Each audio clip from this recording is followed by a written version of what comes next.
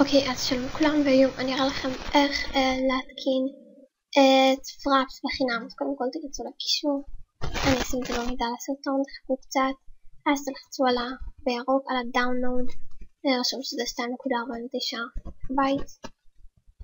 הנה יש לנו את זה, תעשו מינימייז עכשיו, תקטינו, ואז תעבירו את פראפס, את הקובץ לדסקטופ. עכשיו תלחצו כפתור ימני, תלחצו extract to Fraps files. אוקיי, הנה קיבלנו את התיקייה הזאת, תלחצו עליה פעמיים, תלחצו על תיקייה שפה פעמיים, ועכשיו יש לכם את זה. עוד פעם תלחצו פעמיים, הנה זה נכנס. עכשיו זה רק הסטאפ, תצטרכו לעשות פשוט next, כל הדבר הזה. install. אוקיי, זהו, ובעצם יש לכם את זה עכשיו, זה עד כדי כך פשוט, באמת. אתם יכולים למחוק את שני אלה, את זה, תשכחו.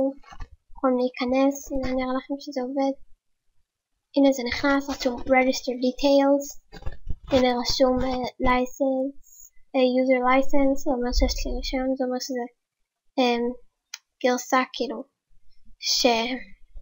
שזה הגרסא מלאה. אפשר להתעסק עם ההגדרות קצת, ואם אהבתם תשכחו לעשות לייק ולהרשם לערוץ ולעשות סרטונים. אז ביי.